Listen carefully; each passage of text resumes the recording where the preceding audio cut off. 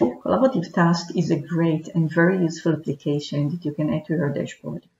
Collaborative Task application lists simple tasks, ad hoc tasks, projects-related tasks, as well as tasks coming from routes.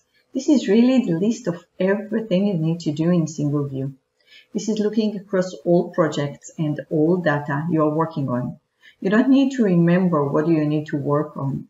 You get all your tasks from different sources in a single view.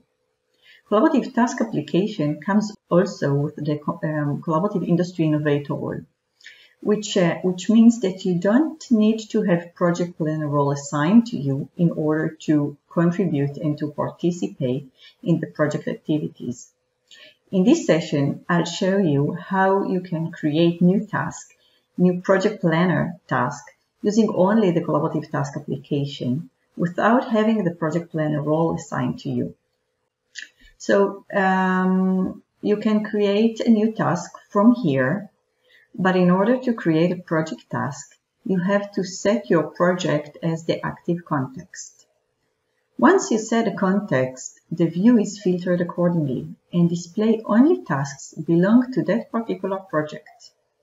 Now, when creating a new task, the task will be created in that particular context.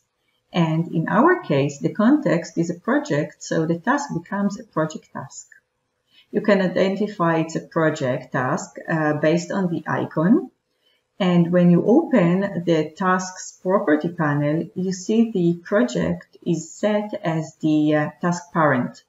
And this task is also accessible, of course, from the project planning application.